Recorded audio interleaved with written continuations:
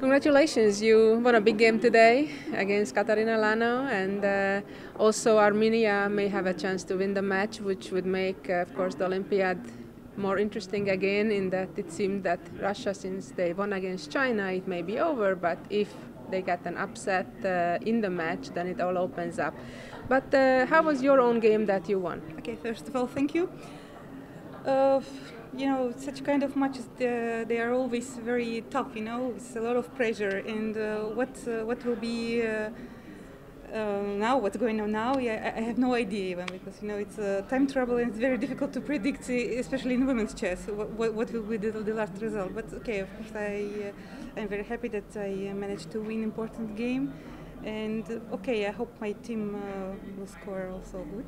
Could you give a brief summary on how your game developed today? Well, it was a very interesting game. It was English, and in one of the lines of English I sacrificed a pawn, and I got compensation, very good compensation, as I thought.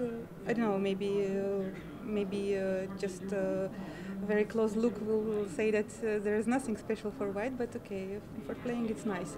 And then at some point we could repeat, and we could repeat moves, but okay, I thought that I'm better, so why? And I decided to play on. So, and then okay, just one. We spoke to Elina Danielian, your countryman, just a little bit ago, and of course we all know how much support there is for chess in general in Armenia, and how big of stars the men chess players are. How about the women? Do people recognize the top women players also on the street? Yes, it happens sometimes.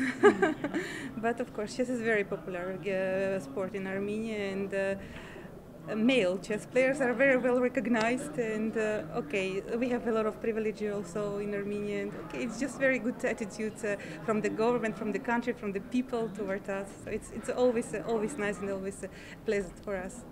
Is the rumor true that at every wedding a couple gets at least one chess set, if not more? Okay, I didn't got it. I didn't get it. Okay, it can be. It's just kind of tradition, yeah, to keep it. Maybe because people knew that you already probably have one. Yeah, probably, probably. But two chess players in a family, it's too much, I think. Well, good luck for the rest of your games and for the Armenian team. Yeah, we will need that luck. Thank you.